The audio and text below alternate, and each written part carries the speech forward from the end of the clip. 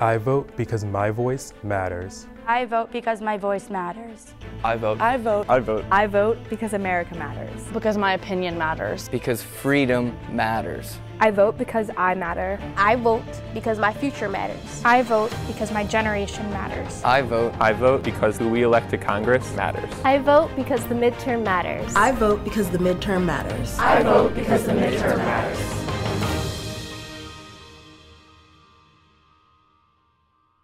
Welcome, everyone, to the 8th Annual National Agenda Speaker Series, brought to you by the University of Delaware's Center for Political Communication, with support from the Office of the Provost. Our program tonight is also co-sponsored by the Cybersecurity Initiative here at UD. I'm Dr. Lindsay Hoffman. I'm the Director of National Agenda, and I'm also the Associate Director of the Center for Political Communication. This year's theme, Midterm Matters. We'll be talking all things related to midterm elections, as well as issues that matter for the midterm elections. The CPC is a nonpartisan organization, and we've featured speakers across the spectrum. You may recall last fall, we had a conversation with Joe Biden and John Kasich. Our first speaker, just a couple of weeks ago, was Lauren Duca, an opinion columnist for Teen Vogue. She demonstrated that opinions matter, and opinions can sometimes divide and offend. But our goal here is to model civil dialogue, speaking with Americans from across the political spectrum, from a variety of age groups, young and old, from different backgrounds and different parts of this very diverse country. And in election years, yes, even in the midterms, it's more important than ever to talk to a variety of folks to get perspectives on issues that matter the most. Coming up, we'll hear from a 16-year-old who writes a daily political newsletter with more than 50,000 subscribers, a writer from The Daily Show with Trevor Noah, and 2 Pulitzer Prize-winning journalists from The Washington Post. And of course, the Delaware debates will happen right here on October 17th. This is also the second year of our audio essay contest with the theme Voices Matter. Check out cpc.udel.edu to find out more about that contest. And if you appreciate these events, please sign up for the Center for Political Communication email list outside in the lobby, and we can continue to bring you high-quality programming. And you can also contribute via cpc.udel.edu/support. Yes, I'm going to be reading a lot of URLs this evening. We'll have an audience Q&A towards the end of this talk, but you can also tweet using the hashtag UDELAgenda for a chance to join the discussion. Before we get started, I'd like to remind the audience that civil and courteous dialogue is vital to the success of our program. And although it may seem that the dialogue we see is so contentious and so vicious, we can come together and engage in civil dialogue, and I hope that's what we can demonstrate here. So come open-minded and compassionate, and you may come away with some real clues for open-ended, constructive communication. Either way, let's all agree to be candid and courteous of others' views. So, without further ado, tonight, David DeWalt is the former CEO of computer security company McAfee and cybersecurity company FireEye. He's currently chairman of the board for cybersecurity firm Clarity and managing director of Allegis Cyber, a cybersecurity venture capital firm. He was appointed in 2011 by President Barack Obama to the National Security Telecommunications Advisory Council. He has spoken numerous times at the World Economic Forum in Davos, as well as panel discussions addressing world leaders. In 2015, he delivered the commencement address at UD, where he graduated with a degree in computer science and engineering in 1986, so he's a blue hen. At the ceremony, he was also awarded an honorary Doctor of Science degree. What makes DeWalt unique is his embrace of both success and loss. He acknowledges that both of these things can make you stronger, and he was a very inspiring speaker to my students earlier today.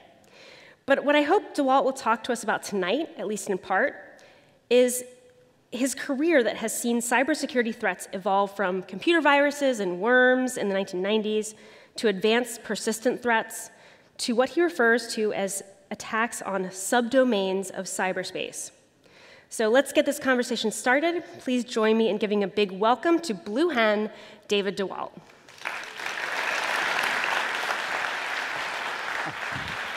Hi there. So I forgot to say fighting blue hen, right? It's just make sure I get that mascot right. Fighting with the... Fighting blue hen. I always remind my parents that it's fighting blue hens, not blue hens, right? And I noticed your logo is getting a little more menacing now, the blue hen, right? Is it? Yeah, the marketing department's working on that well. I enjoy that. Well, thank you so much for being here. If you could start us off just by talking about what is the current state of cybersecurity? How has it evolved since you got into the industry, and what can we expect from the future? Just a brief commentary. Have we handed out cocktails yet? I'm going to give a pretty ominous view on things a little bit. It's going to get a little dark. I'm going to prepare it. I'm a very positive person after all the years of being a CEO and a lot of optimism around companies and building companies. But I talk about the state of cybersecurity with a bit of an analogy. I call it the perfect storm. And I've talked about this for years, but there's a set of conditions that are occurring in cyberspace that are essentially creating what I think of as a perfect storm, where all vectors of confluence are coming together to create almost a perfect environment to really affect our lives in almost every way, shape, and form. So I talk about it this way. First of all, mankind over the centuries and thousands of years, whenever they discovered a new domain, we ended up having conflicts over those domains, right? So as mankind discovers lands, we would have armies, fight battles over it, whether it's the oceans, we'd have navies fight battles over it, the air supremacies during the wars, obviously, space, and now cyberspace. And here we are basically having cyber wars and massive conflicts in this domain called cyberspace. But the conditions are so different than all the other domains like land and air and oceans and space because you can't see your enemy. You have this problem called anonymity on the internet. And because of the speed of innovation right now and capitalism, we're watching such an explosion of vulnerabilities across all of our technology infrastructure. And that's just a fact. Almost every corporation's dealing with hundreds and hundreds of patches almost on a weekly basis, trying to figure out how to patch vulnerabilities. And all these vulnerabilities have opened up the Western world and most of the world at this point to a lot of different types of attackers. So all these vulnerabilities have given rise to lots of attacker groups as well as attacker types. And we've watched what once was just a handful of nations, mostly the offensive agencies of those nations, give rise to now we track well in excess of 800 adversarial groups with cyber capability. And of course, those 800 groups we track individually. They all have somewhat of a forensics kind of underpinning to them. And we can track who's doing what to whom for the most part. And this is the forensics of a lot of the companies that I'm focused on. But we went from what I think of as kind of hacktivism and sensationalism as a danger as a result of all these attacker groups to now what I think of is high-end crime, not just in our commerce systems and our financial payment systems, but now our cryptocurrency environments, now to massive espionage type activities brought on by what I call the great IP war with China. We then now are facing information warfare with Russia and now escalating into both terrorism and warfare at a pretty unprecedented level. And IP, just for those of us who don't know. Oh, intellectual property, sorry. I may, you have to find me for every acronym I use that you don't know, or raise your hand if it's all right. I tend to use them a lot. But think about all these dangers, think about all these vulnerabilities, and then it's all compounded by a couple of things. Number one is the lack of governance across the internet. We've had a lot of balkanization to our internet substructures, which has created nationalism across those internet properties, which is now creating mechanisms of different governance models. Look at the United States internet model versus China's internet model, for example, versus other countries. We have really a complete change with the law enforcement models in cyber, which is almost completely ineffective for a lot of reasons. Not a lot of law around this. We've arrested a few individuals over the years, but compared to the amount of attacks and offensive results, compared to the amount of arrests, let's just say we're in the point before you get to a decimal and before you get to a digit. And what you're finding is the success in these arenas is high. It's 99% oftentimes that these crimes and attacks can be able to be perpetrated. And then, of course, that anonymity, And ultimately, we've had a very poor defense to keep up with all the attacker groups. And one of the reasons for that is the offense, in many cases, is governments. So today, there's 3,152, I believe, cybersecurity companies. The market is about $120 billion in cyber spend. That's up over $100 billion in 10 years, to give you an idea of how big this market has grown. But yet, most of the commercial defense is still highly ineffective to offensive governments, because billions of dollars of research going into the offensive units of large superpowers compared to research and development of the largest cybersecurity company, which may be in a couple thousand engineers. It's a challenge, and it's hard to keep up. So you have almost this perfect storm of conditions that has created the state of cyber to be super challenging and very unique in anything we've ever seen before. Couple that with, we live in what we call an asymmetric theater. And what's an asymmetric theater? A country the size of the United States, while having some of the greatest offensive capabilities, probably has the greatest weakness of defense too, because all this technology has created all these vulnerabilities which create an inability to use that offense effectively, because we're so prone and so vulnerable ourselves. And that's why we've seen North Korea's attacks be so successful, Iranian attacks be so successful, criminal groups, Russian influence campaigns, and others, because we have such an underpinning of vulnerability ourselves. And the smallest country in the world can do harm to the largest country in the world, where in the physical kinetic world, that probably wouldn't be the case. In the cyberspace world, that is the case. Only a handful of researchers could put a tremendous amount of pain into a large country the size of the United States. So a very interesting world we're growing up in. And in the intro, Lindsay talked a little bit about some of these subdomains and things that are going on. Some of the things that scare you is watching the social network subdomain, or satellite communications, or industrial networks, or new types of areas of cyberspace that have almost no commercial defense or hygiene for security compared to what the attackers can actually do. So we're always playing a little cat and mouse and trying to catch up, but in a way it's a pretty dismal environment right now, and why I spend a lot of time trying to educate on this area, because, and I hate to say sometimes, you're right, but you could see some of the challenges coming to America long before they actually occurred.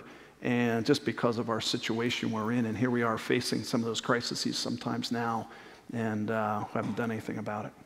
So there you go. Yeah, no, thank you. I think it's interesting to think about this as kind of a cat and mouse game. I've thought about that before. Do you feel like the cybersecurity industry is sort of just always kind of retroactively acting to things, or do you think that we're getting to a place where they're actually responding and planning in advance? It's starting to get there. I think there's some really promising technologies that have come out. Artificial intelligence has been an incredible area, data science, where we can do modeling. We can look at lots of scenarios and simulations to see how the attackers may come in, and it gives us a lot more visibility to the problem than we had before. I'll give you an example, just to tell you how hard this problem was. When I was CEO of McAfee, we ended up having what's called a DAT engine, which is essentially the virus engine that updates your computing device, sometimes on an hourly basis or an everyday basis. We had 68 million unique signatures in that engine. This is back in 2011, just to give you an idea. So 68 million viruses with a unique footprint or fingerprint to is what we had to stop on a daily basis and track. Can you imagine that in the physical virus world? Not so easy. And this number is only continuing to escalate. So it's very hard in a reactive world where you see a new virus, you have to write a signature to block that virus and try to keep up with the attackers. And you're always a little bit behind. Now, just in the last 18 months or so, there's been a rays of hope about maybe how we can do anomalous behavioral detection using artificial intelligence tools to maybe predict a little bit more where the attackers could come in, and the gap is closing a little bit in some areas, but still we're challenged in many places at this point. So, should we have cocktails now? Let's talk about McAfee. I think on April 21st in 2010. Walk us through what happened that day. These were my handshakes now when you make me remind me of that. I think this is a great example of not only kind of how we are in such a tenuous situation with cybersecurity, but also for our communication students, kind of a good example of how to deal with crisis and how to manage the public relations associated with the crisis. So walk us through it. Yeah. So April 21st, 2010 is a date I'll never forget as long as I live. It was probably my biggest failure and then ultimately my biggest success wrapped in a single day. So not easy to do. But I woke up that morning, 6 a.m. I get a call, or about 6:15 in the morning I get a call from all our research. You better hurry into the office. We've had a bit of a crisis. What the crisis was we sent out a faulty release of our antivirus software, essentially creating a computing environment for every computer that received our update that would prevent it from booting. And we blue screened, anybody hear that team? Blue screening a Microsoft device. We prevented it from rebooting and you couldn't turn the computer on. You could turn it off, turn it back on, it's still blue screened because we quarantined by accident a piece of the operating system that was vital to the boot process. Now, it sounds like an obvious thing you should have caught, but we were racing over the night because we had an alert from one of the agencies that a particularly nasty virus was spreading, and our researchers were working all night trying to come up with a remedy for that. At 6 a.m., we released the virus, and we brought down 3.2 million computers and 1,672 companies in 16 minutes. So that wasn't a good day to show up at the office. And literally, I'll always remember these numbers because 1,672 companies got affected. Some of them were, some of the most vital corporations in the world. Unfortunately, a lot were in Europe because they had woken up first, and the East Coast of the United States. The West Coast wasn't affected too much because it was still early. But everyone trusted the security company to update the software. And if we made a mistake, they weren't expecting it. So we brought down a lot of computers. Thank God after 16 minutes, they realized that the release was faulty. They rolled it back, and nobody else got injured. But let's just say it took somewhere in the neighborhood of 3 to 5 days for every company to get back online because they had to literally reload the operating system to every computer, 3.2 million computers. So that got affected. So this wasn't as simple as just a cloud update that you might have today, let's just say. So what we ended up doing was within an hour, I created a video that maybe I'm most proud of to this day, which was acknowledging it was all my fault and the company's fault, and I took full responsibility for the mistake. Now, when lawyers are in your ear and communication experts are in your ear, don't telling me not to admit it was my fault because of liability. I went against that judgment, and you can see the video if you Google it. It's under Dave DeWalt 5958, which was the number of the release. But I freely admitted it was my fault, and a funny thing happened, empathy. And empathy occurred because the clients realized, well, it wasn't a malicious attacker. They admitted it was their fault. And why wasn't the other companies trying to fix the virus too? And it sort of started to spiral in a positive way. I had already lost 40% of my market cap. All the television stations were in my lobby, and I'm on the 11th floor thinking, how do I get out of here fast? And it wasn't good. But one of the companies that got injured that day was Intel Corporation. And Intel's an amazing company. They wanted to figure out a way to never let this happen again. And we designed a feature into their iSeries chips using the trusted service memory layer to enable us to reboot automatically in the event of a catastrophic failure to the operating system.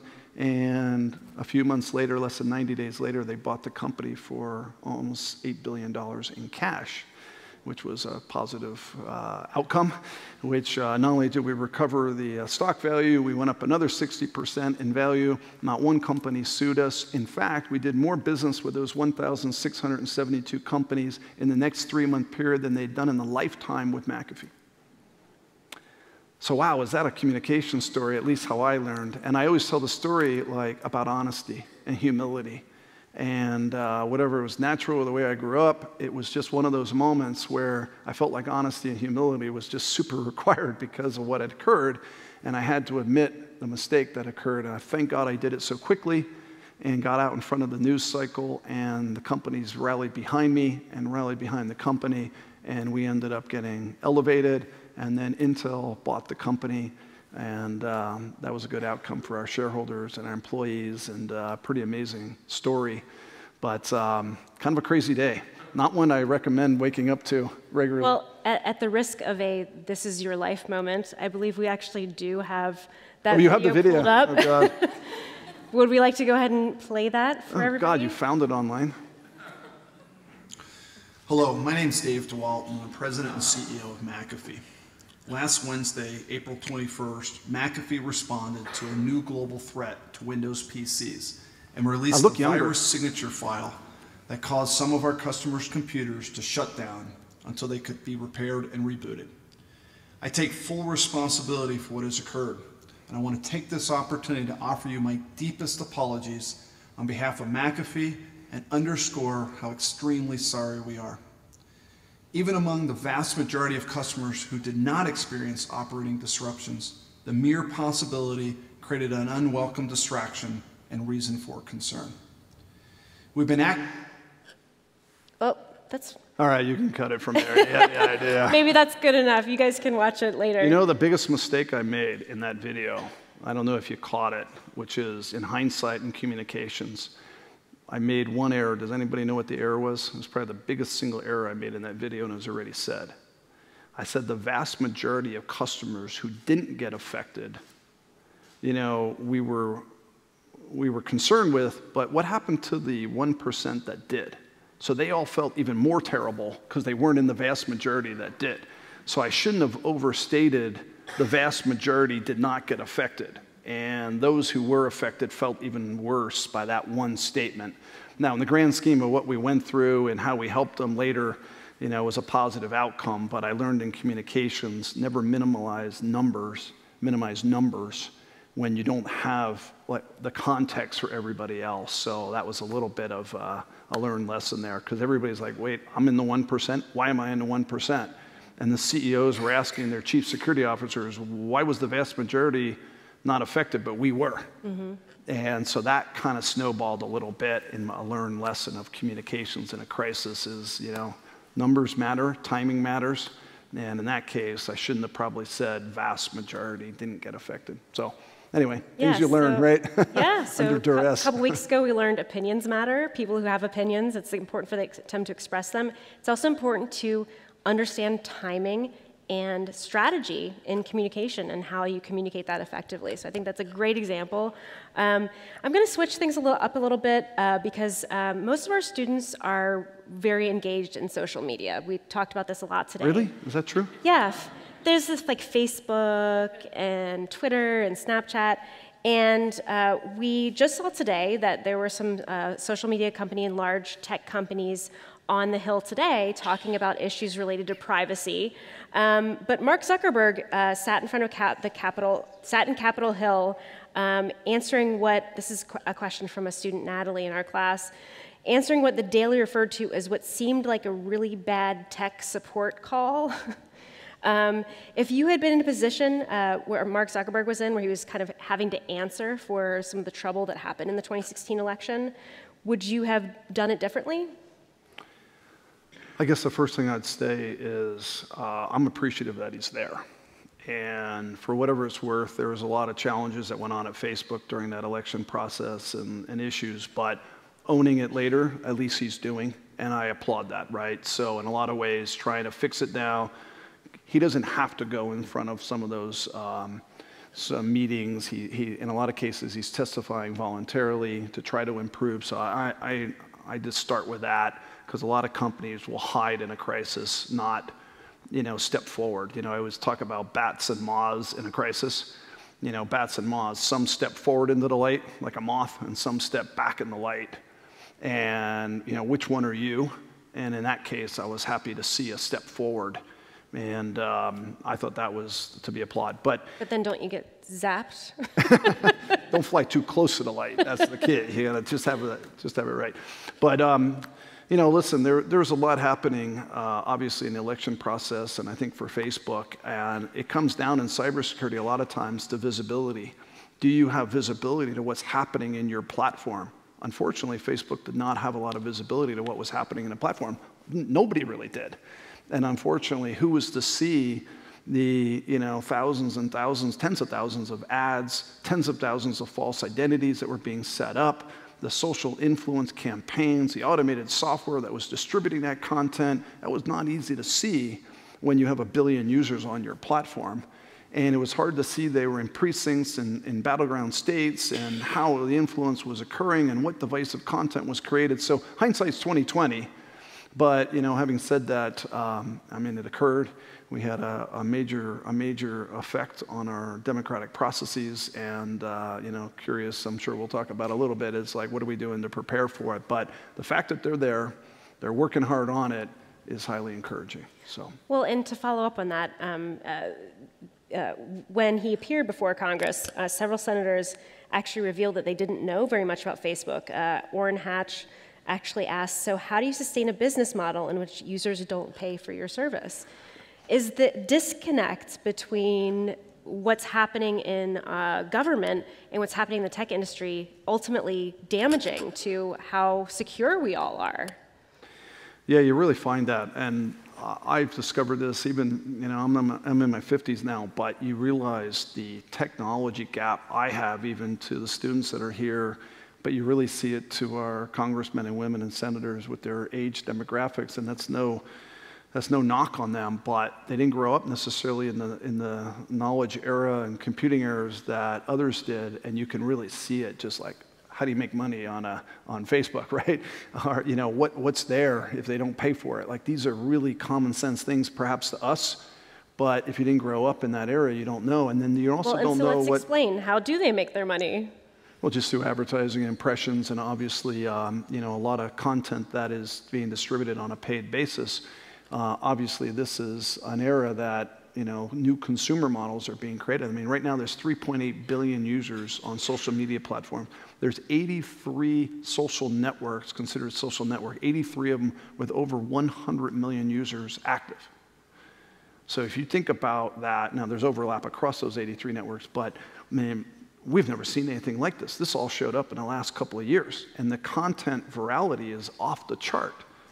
So we had a crisis, Lindsay didn't mention, I chair safety and security for Delta Airlines, proud to be on the board. And when there's a crisis with the airline, whether it's something that seems small, like a passenger, perceived to being booted off the flight for some disruptive, we could get 100 million views in an hour. And we're living in an era of speed of information and perception that the information I'm seeing is true. Therefore, you're guilty before you could even reply. And so this type of network and this type of information is something brand new to this world in a way that we don't know how to interact with.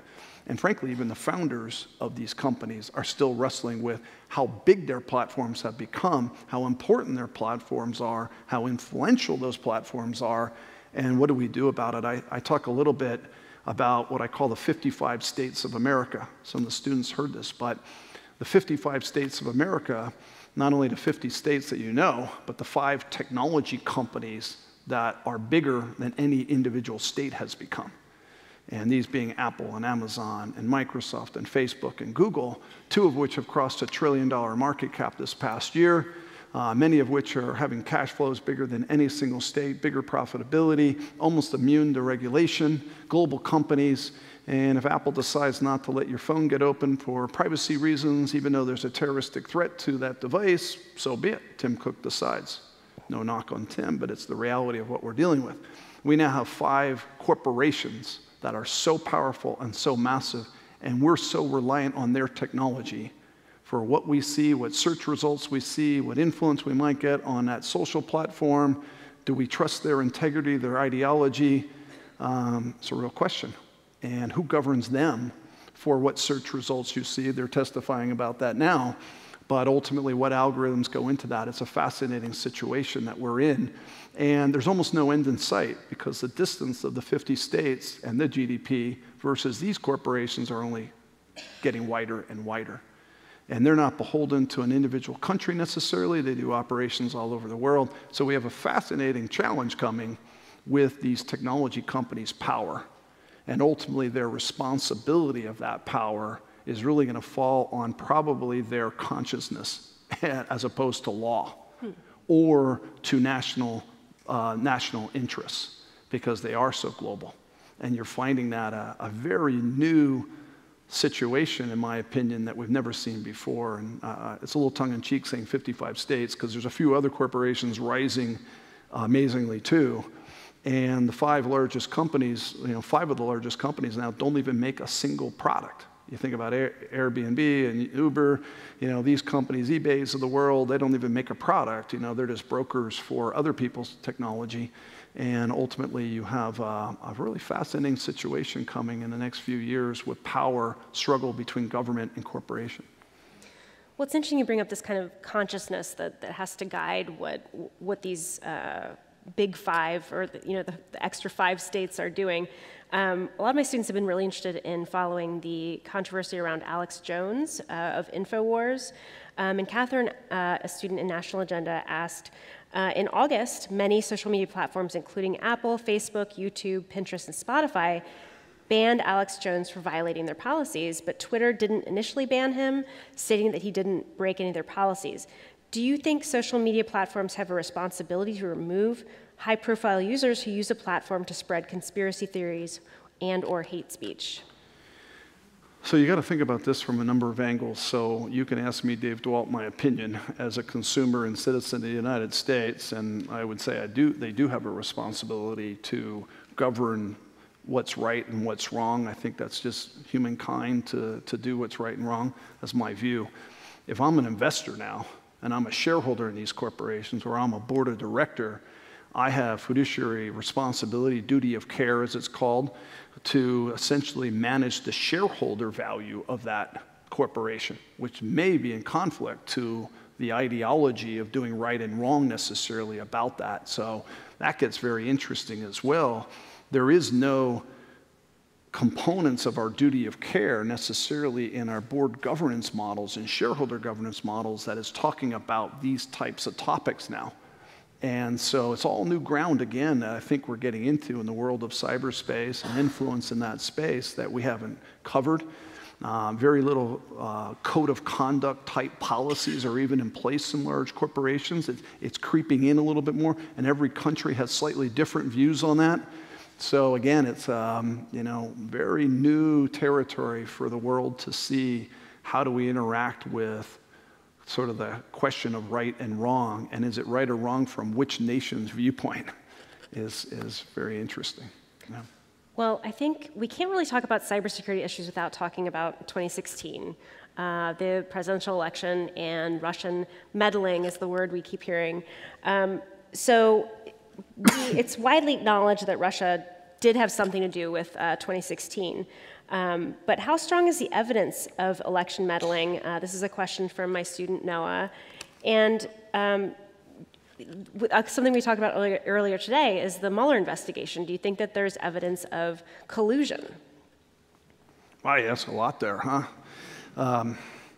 I'll answer it this way. I'll just tell you, so almost 20 years in cybersecurity, I had 2 large epiphanies in my career, like just major epiphanies, like, wow, pinch me, is this happening kind of moment. And one of them was at the end of 2008. I tell the story of now the company name that I have, Night Dragon Security, but ultimately I was privy to a major campaign the Chinese Ministry of State Security essentially imposed on high-tech corporations in Silicon Valley, made famous by Google, who ultimately pulled out of China as a result of seeing evidence of Chinese infiltration and exfiltration of source code and bug research out of Google, pulled out of China, blamed China. We saw that 153 times that day, or that period, and we realized China and its military was attacking commercial companies on American soil.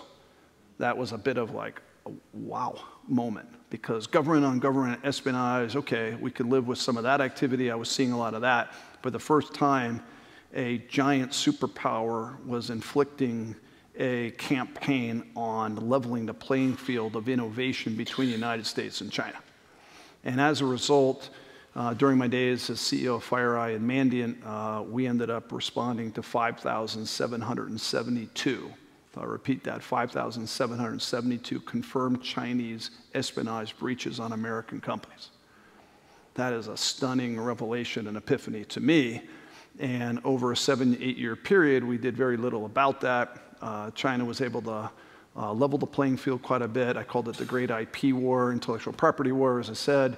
But the second epiphany happened exactly what you said, Lindsay, was really that election window was a period of time where I realized Russia had declared a similar warfare tactic on America in a very brazen way that China did. And if you go back and look at some of the reports that we published for China, we called them the comment crew. They weren't hiding. China didn't even hide. They put comments in Mandarin, some of which, sorry if I swear here, would say, "F you, America," in the comments.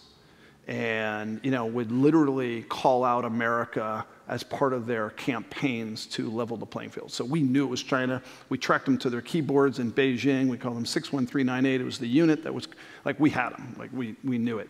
And the same certainty of epiphany I have with Russia, with what I saw.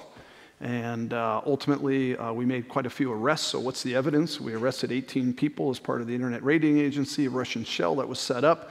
They set up automated software. They would set up false identities, tens of thousands of false identities. They would use those false identities, which would look like Americans just like you. They would put them in precincts and battleground states. They would create friends and followers around that social media, and they'd send divisive content every day, automated from the letter A to Z in name, putting out that content, changing the sediment of Americans' cultural kind of challenges. And it would be a Black Lives Matter here, or it would be an anti-Hillary message here, a religious message here, a racism message there, and we were watching that content come out.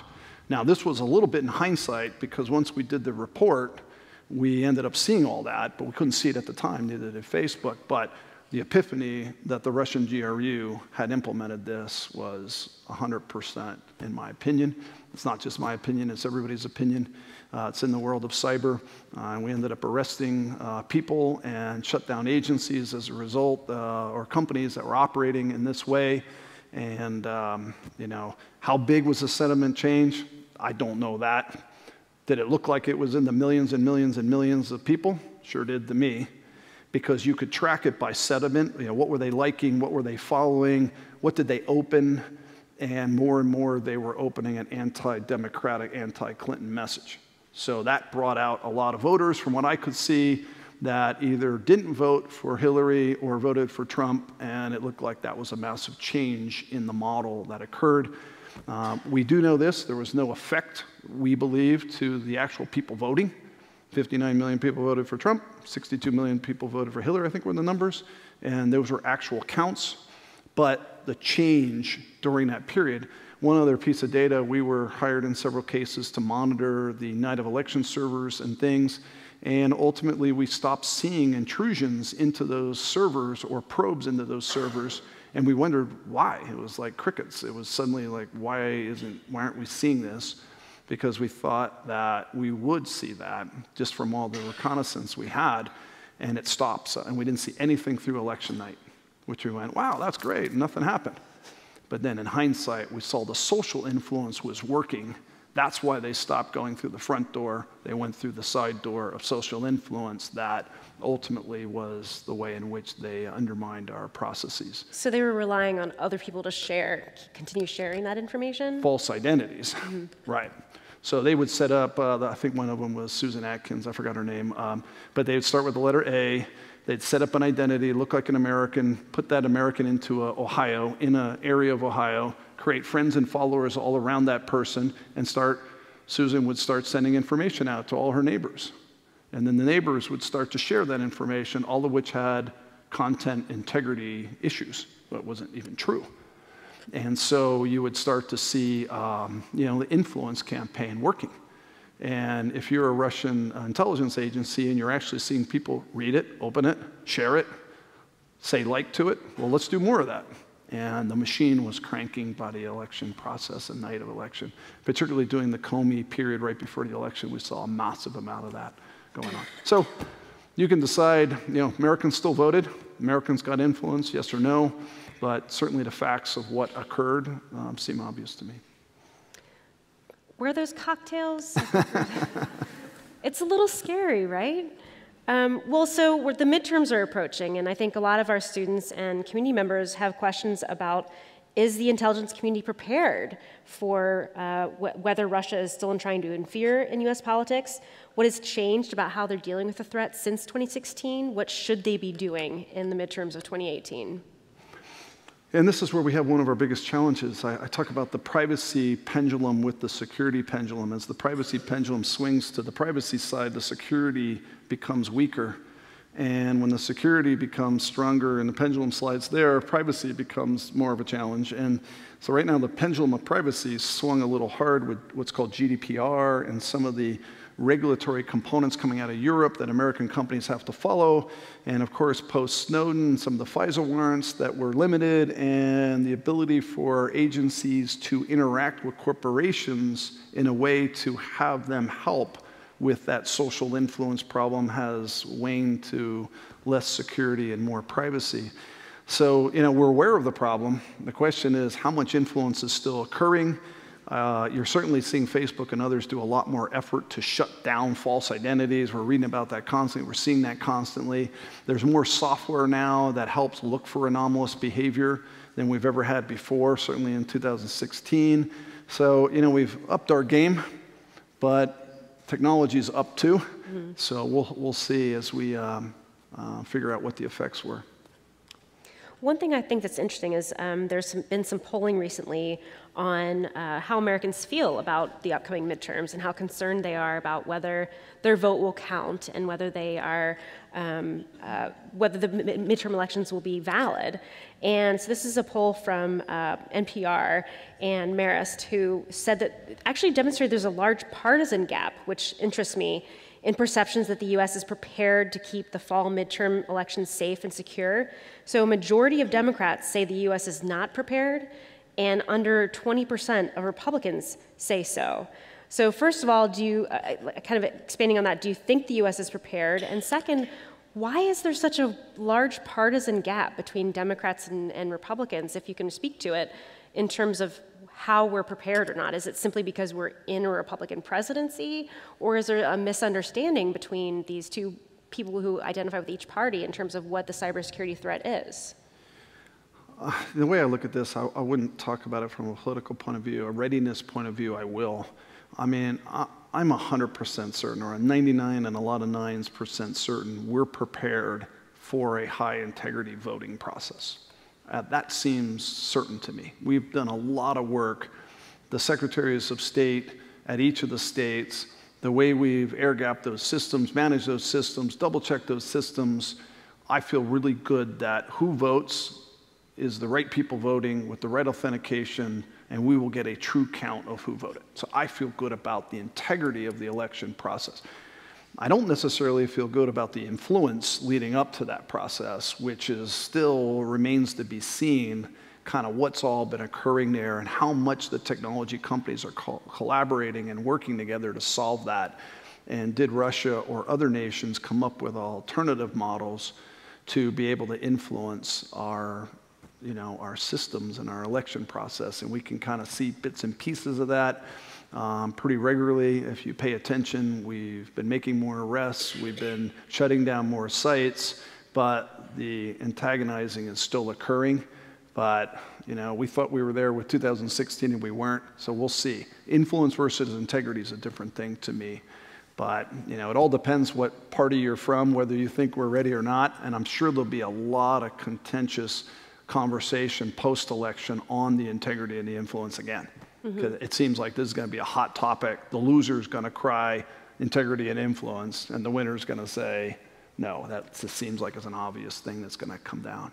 So it's kind of interesting. It seems like cybersecurity is something that has evidence and facts behind what's working and what's not has become a partisan issue in terms of what people believe to be true or not. I guess so. I mean, as a cyber person, I mean, I don't feel that way. I feel like the forensics and the crime scene, so to speak, in a cyber world leads us to evidence of who the adversaries and how we can attribute. We don't always get it right perfectly, but without a shadow of doubt kind of feeling is what we end up getting. That's why I was confident about China and Russia in my conversations, just like I was with some of the Iranian activities or North Korean activities. We kind of know. There's what they call TDPs, or these types of techniques that are being used in cyber that create a fingerprint of who did it, and you can get a pretty good confidence level of who the attackers are. So that part we know, but all depends on your point of view there. I think it just demonstrates the many partisan divides that we're seeing in the country this election year. So we're going to do an open audience Q&A in about 13 minutes, but I have a few more questions from my students.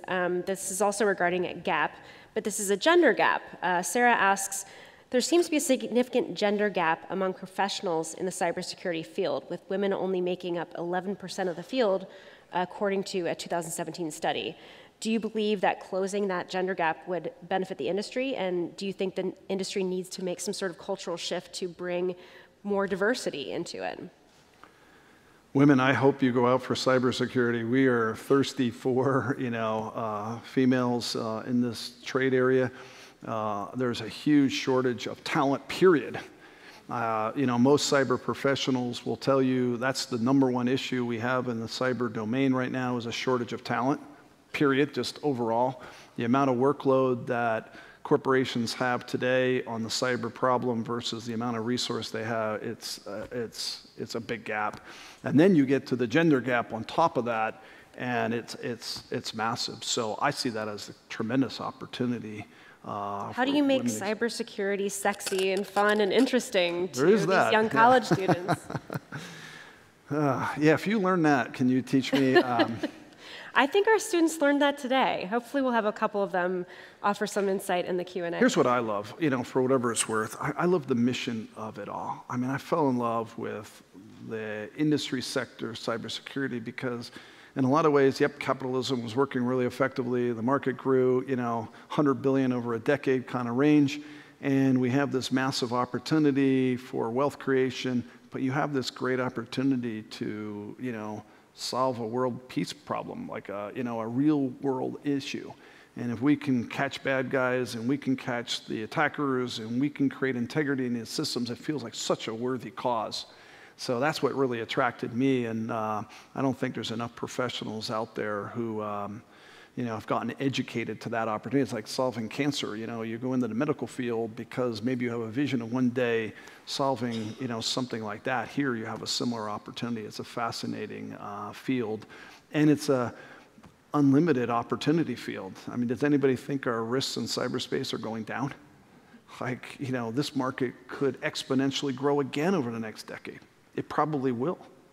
And, here we have an opportunity, probably of a lifetime, to be in it. So lots of encouragement. There's a lot of research to show that the CSI shows have increased, you mentioned forensics, it just reminded me of this, have increased students' interest in crime scenes and forensics.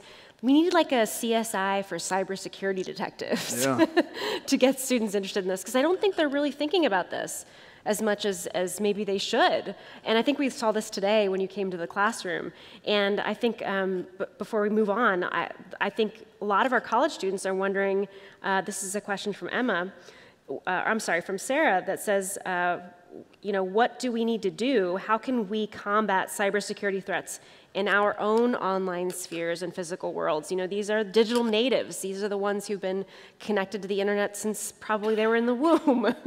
And now that they're becoming aware of some of these threats, what can they do on a consumer level to prevent them? Okay, so here's my 3 pieces of advice. I'll just say this outright so you guys can all go home and think about what you could do. Consumers, this is pure consumer. So the 3 things you should worry about. First of all, you should worry about your identity, right? Obvious area, so there's some really low-cost things you could do to monitor your identity and your accounts. And there's services that you can buy. Post the Equifax breach, they have their service. I think it's next to free if you're an Equifax user. There's a famous one called LifeLock that you might have even seen commercials and television on. For under $100 a year, which may or may not sound like a lot of money, you can monitor every account for deviant behavior on your identity. Well worth it, in my opinion, because any transaction that's out of the norm can be blocked and prevented. And if you want to stop crime against yourself, just do that. If you only did that identity protection system, you've just up-leveled a tremendous amount of hygiene for your security posture. That's one. The next thing that you want to do is you typically want good hygiene on authentication.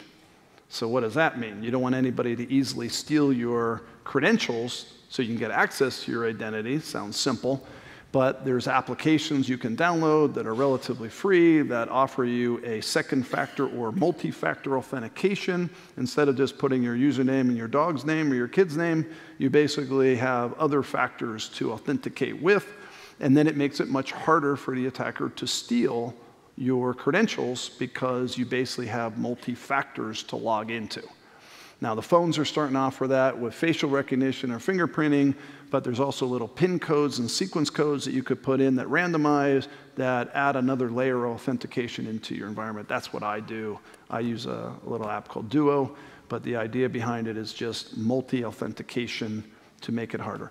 The third area, which is probably one of the biggest attack vectors consumers face, is the router, your home router. Everybody know what a router is? So, some people get it from Comcast or Verizon or somebody, but, ultimately that little router is not a very secure router in many cases, and it's also the keys to the kingdom of your house, typically. And now with all the IoT and Internet of Things connecting to your home, you need a secure router. That's really important. Again, relatively inexpensive. But if you can secure the router, perhaps have encrypted traffic to your IoT devices, makes it a lot harder for them to steal things from your home. And if you're anything like a lot of people now, everything's becoming digital and everything's connected to the router, and ultimately that creates a vulnerability. So a secure router, identity protection, and then ultimately authentication. You do a couple things like that, a couple $100 a year. Let's just say you went from here to there in cyberspace and cyber, consumer security for relatively little money. You notice I didn't mention antivirus anywhere in there, right? McAfee will be mad at me, but. That's great advice, thank you. Just as a follow-up before we get to the Q&A, and I'll ask Parker and Hannah, who are going to be our mic marshals, to go back to the control room and get the, we have this really cool microphone. It's called a catch box. It's like a box you actually toss around the audience to ask questions. So yeah, okay. It's cool. Is it safe? It's safe. Yeah. It's safe, and we're safe in here. I'm hearing thunder, so we are all good and dry and warm in here, so we're going to have a great Q&A. It's the perfect storm coming. Yeah. I planned it that way. But I wanted to follow up because my students also had questions about what, and we have several university representatives here, faculty and deans and things. What should universities do to help prepare students to be safe in an increasingly dangerous cyber world? What do universities need to provide students? Well, I think the first thing to realize, in my experience, universities are one of the bigger targets for attackers. So just start with that, because what does a university have that the attackers want? Research, admissions information, financial information. Typically, parents supply a lot of information to the university, wire transfer information, banking account information, lots of credential information, and on top of that, they have a lot of research or grants, and it becomes a bit of a target. And then it has one of the easiest vectors of attack, typically, because the students are bringing whatever technology and applications they want to bring in, connecting to the network, and it's a very challenging environment to protect. But what should a university do? Understand that, number one. Number two, educate the students to the risks online. And I don't think a lot of universities do that well enough. It's amazing, after 20 years of challenges in cyberspace, we only have a handful of universities with a full cybersecurity curriculum in the United States. I mean, talk about where the education gap is and the shortage of personnel. But there's only a few in America that actually have these programs. And I'm surprised there's not a cybersecurity major that you would take, that you would get full accredited degrees in or master's degrees in, because you now have a $100 billion plus market, and it's a pretty sizable job opportunity. So, just can we build curriculums? Can we create training and education at a better level? Can we prepare for some of the attacks that are occurring on the universities and their endowments and their funds and things? So, very interesting opportunity for, I think, universities like Delaware here to take the lead, especially with the proximity that Delaware has to Washington, to New York, to a lot of high tech here in the region. Great chance. All right, well, I hope we do create something like that at the University of Delaware. I think that would be so cool, and you could come back. I'll be the guest lecturer. Yeah. Okay, so let's open it up to questions. National Agenda is also a class that students participate in, and 2 of my students have been so kind to offer to be our mic marshals. So it looks like Parker has the catch box. So whoever raises their hand, let's start with a student. That sounds great. I fear a really technical question coming. Uh-oh.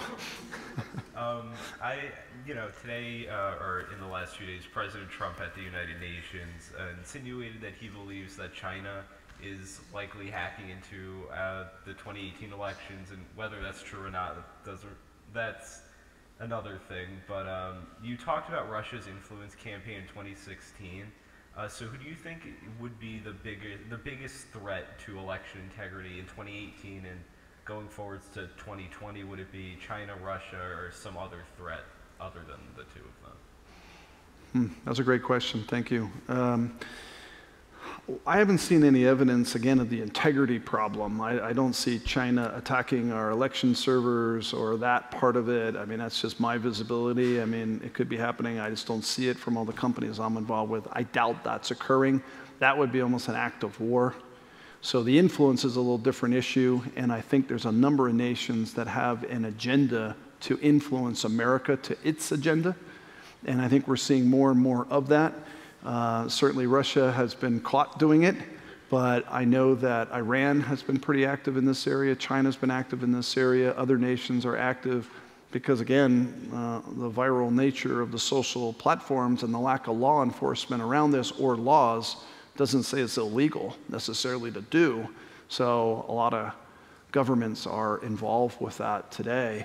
And it's just something we're going to have to come to grips with, is what is our laws about foreign countries influencing Americans in a particular direction culturally or politically? I mean, we've never really seen this before. So is it illegal? Do we declare that some war kind of act? Is that a slap on the wrist? Is that a tariff? Is that a what? But we're coming to grips with that challenge right now in terms of what we've done. But one thing I will tell you that I fear most is geopolitical tensions almost always manifest themselves in cyberspace quickly. So whenever we do see political tensions with another country, we oftentimes see that very quickly show up in cyberspace in American companies or countries and things. So that's what you worry about, particularly with the Iranian comments. We've seen more activity from that actor. We've seen other activities. We saw a lot from North Korea, what they call the Lazarus Group before. Now that abated a little bit more. They went after South America's markets now to kind of keep working on their skills. So, it's an ever-changing political environment, but the tensions create a lot of cyberspace activity quickly. It reminds me of that game Risk. There's all these different powers that are kind of vying for. And a question came up earlier today that I thought was interesting, which was,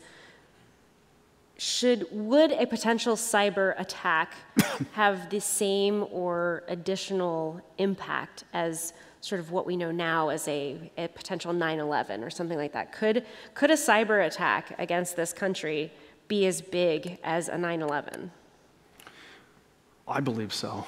I believe, and I talked about this with your class a little bit, but right now the capability, we believe the number of countries with strong cyber weaponry now is about 30. 29 countries in the world have what we think of as a strong posture for cyber offense. And the capability is very high now, in my opinion, to perpetrate some sort of infrastructure attack. The question is motivation there? And is the ability to be motivated to do it with that capability? We watched that with North Korea, with Sony. They got some capability. The Interview movie created motivation, and they attacked Sony. We watched this with other types of attacks when we first were putting sanctions on Iran. We saw Iranian DDoS attacks on our financial infrastructure. Their capability was relatively low. Their motivation was high. They perpetrated those attacks. They brought down quite a bit of banking infrastructure, website infrastructure for periods of time. Now their capability is even higher. Their motivation is rising. And we see the opportunity for these things to occur. We knew Russia always had the capability through our sanctioning process and some of their motivations. They got high enough to do an attack. That's the balance we have to watch for. That's what worries me about some of the rhetoric that's being used today. You're putting more pressure geopolitically on an adversary to inflict something back that has capability. And in an asymmetric theater, as I mentioned, that worries me that we could be in harm's way. I just believe we need to calm down that rhetoric quite a bit and collaborate a lot more. It just has to happen. We need rules of conduct in cyberspace like we do in the kinetic physical world. We have to come together as nations to create a more safe environment with that. But it feels like we've gotten further away from that, not closer to that recently. So I don't know how many of you remember President Obama put together a series of cyber peace treaties. One of which was with China in 2015, the summer of 2015. And we literally saw a massive drop-off of Chinese attacks post the peace treaty. That was a very positive peace treaty. We also did some with other nations, what we call our Five Eye counterparts. And we ultimately slowed the amount of cyber activity dramatically through diplomatic communications and negotiations. So, one man's view, boy, we have to really work on that. That's critical. All right, let's take a question from a community member. I think Parker still has the queue or the catch box, but let's take a question from someone from the community that's not a student. There's one right back there, Parker. There you go. You actually throw it? Mm-hmm. Okay, I caught it. Catch box. In the state of Maryland, one of the subcontractors for our election machines is owned, the company is owned by a Russian. Senator Bill Nelson in Florida says that the Russians are in the counties, certain counties of Florida, in their election base. They have already infiltrated that. I believe it was Wisconsin that 500,000 individuals, their information was hacked, supposedly by Russians. What type of effort are we making to protect our election machinery? Maryland has a paper ballot, so there will always be a backup to what the computer is. Because I've read that a lot of the secretaries of states are very confident in their all computerized elections, yet their software is ancient, and they don't have, it appears to be, the same capabilities as new software. What are we doing to protect the actual machine, the thing that registers our vote, the thing that says that you are in the right place to vote? What are we doing to protect that? Okay, to thank help you. with the election? Thank you. Great question, thank you. Again, I can talk about this as an opinion, okay? Somewhat of an expert opinion, but an opinion. There's been a lot of study, a lot of work, pen testing and penetration testing this equipment, the software, the hardware. I feel really good, for the most part, that the integrity of that voting process will be in place. I really do. And I think we've done, best efforts in this area to make sure that that has been done. Having said that, the first part of your question and comment is something that worries me. I kind of think one of our biggest risks in America right now is what I call the insider threat, which is essentially human infiltration to America's infrastructure such that they could act like Americans, but they're actually working on behalf of another country to perpetrate some sort of influence or some sort of crime. And this was true of the agency and entity that was setting up the election process for the Russians. And we just have such an open border, such a immigration policy that enabled that to occur. A lot of breaches that occurred over a number of years was all about stealing credentials and personal information, healthcare records. Even the OPM was breached with all our classified clearances, such that foreign nations could replicate and put in place personnel in America. So until we eradicate some of that insider threat, it's going to be hard for us to see what's coming in terms of the problems that may end up resulting in this. But software, hardware, machinery, I feel good about. Who operates that machinery and the human behind that is what you probably worry about a little bit, at least from my perspective, watching that. Because in many cases for me, I've seen a lot of insider threat, what looks like an insider threat. This is an employee already hired by the firm that is actually perpetrating from within. It's not an outside-in hack, it's an inside-out hack. And I talk a lot about one of the education problems I see right now. I'm not as fearful of an outside-in hack as I am an inside-out, and occurring from the inside out as a human inside this enterprise. And that keeps me up at night right now, how to solve that problem, because there's no amount of technology I can actually deploy to really understand that. I actually have to study human behavior more, and I got to monitor the humans inside the company more in order to see what deviant behavior they might be doing. But we've always trusted those employees. We've always trusted that. That's kind of what happened with the Snowden situation and other contractors. We trusted those employees who then kind of hurt that enterprise in some way, shape, or form. So feel good about the machinery and the code, worry a little bit about, the human side of things right now, especially with radicalization and other influences we've seen too. Thank you. All right, Hannah's got the catch box, so is there a student that has a question? Is there a cheery, optimistic question? Yeah, cheery, optimistic question. So earlier in class you alluded to the fact that paper money might be obsolete within the next 5 years, and I was wondering if you could elaborate on that a bit? Yeah, one of the comments I made was just watching the change in our commerce systems right before our eyes. It's just so fun to watch. The speed of which our commerce is operating, the types of cryptocurrencies we're starting to see, the effects of them, and we're just in a race to a virtual currency model. It seems pretty obvious to me. The question is, what year is it going to be? But certainly a lot of adoption is occurring quickly. The question will be is how sustainable is blockchain technology under some of that to really make it more secure. A lot of debate. We could talk all night about blockchaining and some of the authentication encryption techniques that can bring. But ultimately, it feels to me like commerce is gone. I asked some of the students, I said, how much cash you guys all carry? And how much? Well, we don't have any cash. So, everything's pay by Apple Pay or something online already. You can just feel the movement in that direction. So I guess that's a fun thing. You don't have to carry cash around. I like having some cash. Don't let your battery run out, but other than that. All right, I think we had a community member with a question over here, Hannah. Thank you. There's a lot of talk about the dark web. And where does the dark web fit into all this thing in terms of cybersecurity? Is it a threat or is it just activity? Thank you. Yeah, it's a great question. Thank you.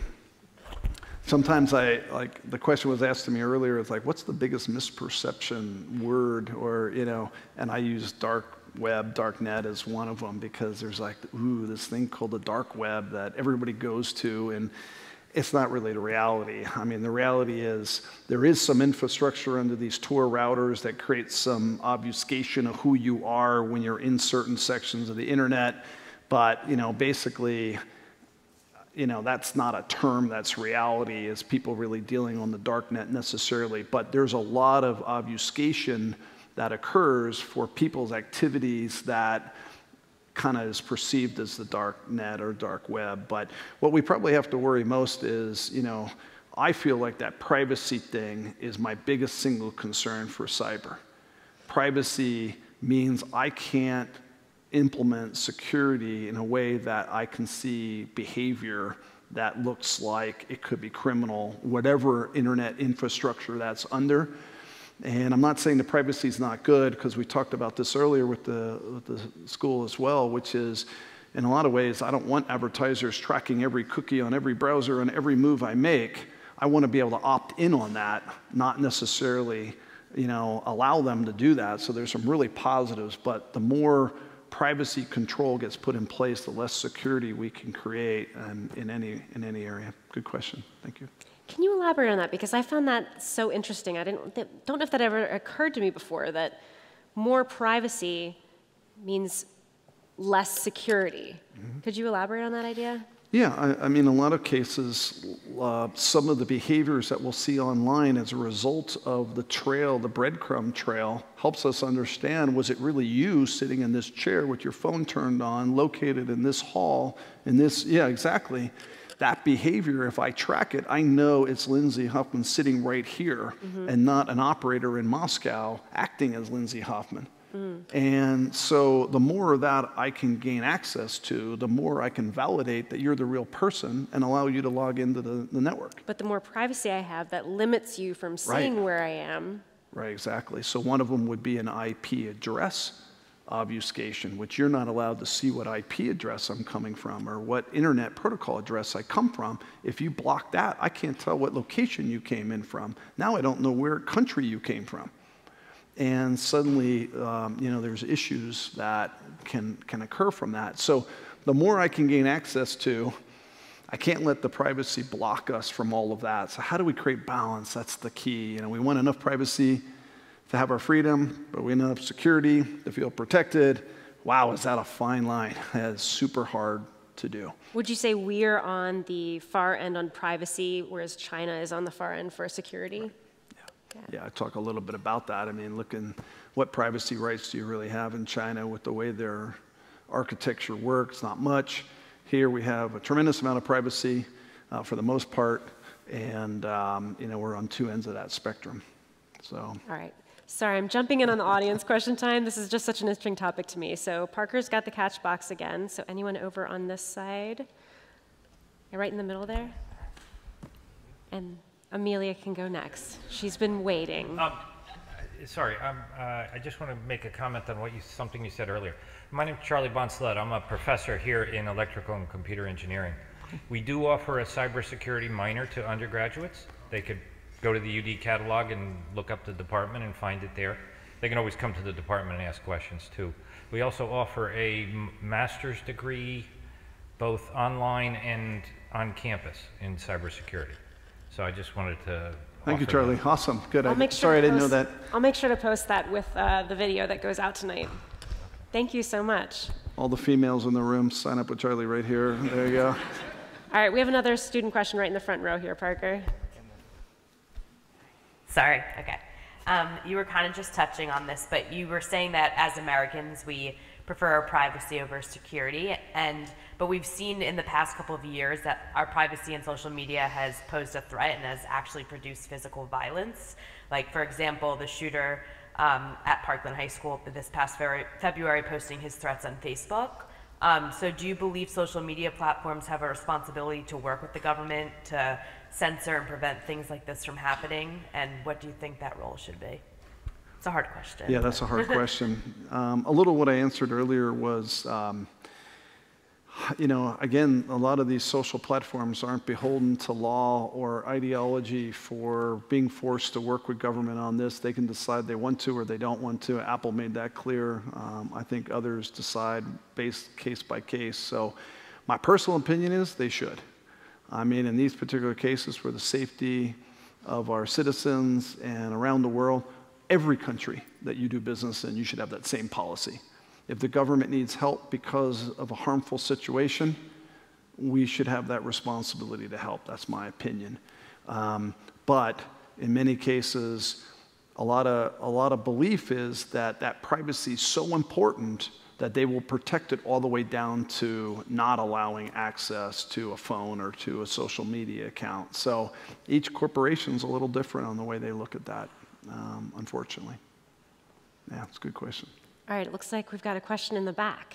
Yeah, my name is Ato Kai, and I'm the interim director of the Cybersecurity Initiative. And glad that Charlie answered some of your issues you raised. But there are two things we are doing we are planning to do now, first to introduce cybersecurity to non-STEM majors so that everybody on campus will have some background in the cybersecurity, not only for STEM. And another thing we are doing now is that we are trying to introduce the blockchain also as a class for everybody across campus. And like you are saying, the material science and physics, we are also working with them to introduce the quantum computing, because you know the Russians have started working in the quantum computing, the blockchain, and the issues it will bring. So we at the university, we've already started talking, and then I think by next semester, we'll have a strong program, both in the blockchain and then the quantum computing aspect, so that we can fight against the future threat. Okay. Love it.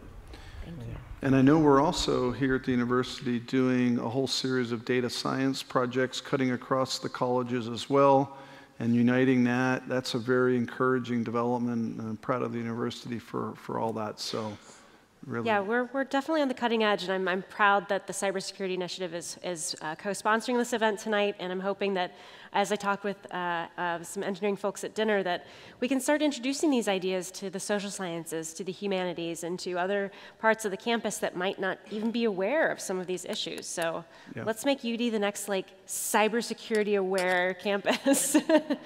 All right. I'm going to add on one comment there if I can, just for a second, because it's really important to what you were saying. I mean, cybersecurity in general is like an education foundation, but I would really encourage the university from an education point of view to pay attention to where the biggest risks are at right now in the cyberspace, and how do we get this youth movement to help us with this problem. We already talked about the social networks and issues there, but there's some other areas that it just hurts my head that we're not creating advancements in for the safety and security of our nation and our world. I'll give you two examples real quick that I've been very passionate about. One area is drones. So does anybody think drones are a problem right now? You should all raise your hand. Because last Christmas, 3.5 million drones were sold. We're going to see exponential growth of drones. And what is monitoring behavior of drones right now? How much explosive device could be loaded on a drone? Why buy an assault rifle with a bump stock if I can go down to the local electronics store, buy a drone, and fly the drone into a stadium or an airport or a physical facility, right? So we have to move fast in this area. And some of you might have seen the Venezuelan president situation that narrowly missed killing the president and a lot of the staff there, did kill people. But I mean, this is a real problem. And this isn't our cyber network. This is our cyberspace above our physical facility that needs to be protected. So how do we begin to solve that problem? I got involved with a couple companies, but there's like 2 or 3 companies in the world working on this, and they're all this big. And so we need inertia to solve that problem, because the drones are creating a massive problem. On top of that, Amazon and Google and others are now going to be building beehives, what they call beehives. So a beehive is a ground station with up to 3,000 drones that can fly around that, delivering packages to your doorstep. So if we don't build security hardening into those systems and help in that way, we are going to miss another significant problem. And I've been talking about this, trying to get the FAA and others just from transportation industry to engage in this area. Another educational platform opportunity to do. The other one I talk quickly about is our satellite control systems. And one of my biggest fears is watching. Right now there's, I think through 2017, coming this year, 1,572, I'm usually pretty good with numbers, 1,572 Earth orbiting satellites. We're going to launch 3,000 more in the next 12 months. So in 25 years of satellite advancement, we're going to double that number in 1 year. Because almost every industry is launching LEOs and NEOs now for whatever industry sector they're in. And what constellation was it launched into? What's the governance model? How much security is in it? And what critical infrastructure is talking to that satellite? And this is all using radio frequency wavelengths and other types of non-secure protocols that, again, education and what we have to do to solve that problem before it becomes a major problem is really up to us. I mean, I feel like there's enough awareness to it, but we've got to get inertia as a community to solve these problems. It was a lot like we saw, hey, here comes China, we already see it, or here comes Russia. 2 years later, we've done nothing about it. And that's a shame, because we can see the drone problem, the satellite problem coming, at least I can. And I've been trying to educate wherever I go to these types of issues that are happening, and we've got to go solve them. So anyway, long-winded way of maybe we can have a droning class too. I was hoping you weren't going to talk about the drones. Hearing about them earlier was frightening enough. All right, I think we have time for one more question. So Parker's got the catch box. Ooh, it's a far one. Can you throw it all the way to the woman in the center? Don't hurt anybody. Yay! Yeah. So you've been talking about nation states having the resources and capacity to launch these kinds of attacks. Are there non-state entities that also have this capacity or are developing this capacity? Just so none of us get any sleep tonight. Thank you. Yes, there are. There's quite a few. In fact, one of the techniques a lot of the large countries have done was set up operations to look like it's a criminal group or some sort of activist group or terrorist group as a pawn to the larger chess game that they're playing. So it's another cyberspace problem is now we're setting up entities and agencies and operations that are really government-backed, but they're now sitting in Northern Africa, not Russia, or they're sitting in another location. And so a little bit of the challenge we have is that kind of problem with smaller groups, still motivated in a different way. And now we're watching some of the ISIS kinds of environments starting to get cyber activities too.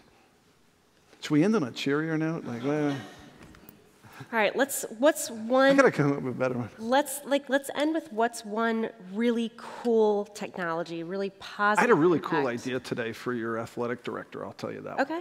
Yeah. So here was my idea. Maybe it'll scare you after this conversation, but I was like, all right, so we need our mascot to be more present, right? The blue hen. So as I started, I'm like, okay, it's the fighting blue hen. We need a lot of universities run the buffalo out on the football field or fly the falcon in to the land on the arm. It's something like we need like a marketing present of our blue hen. But I learned today that the blue hen is kind of really like a fighting blue hen and it doesn't really cooperate well on a football field or a basketball court, right? So I think we should get a custom blue hen drone. And that blue hen drone will be a beautiful drone that we can operate. You want a drone?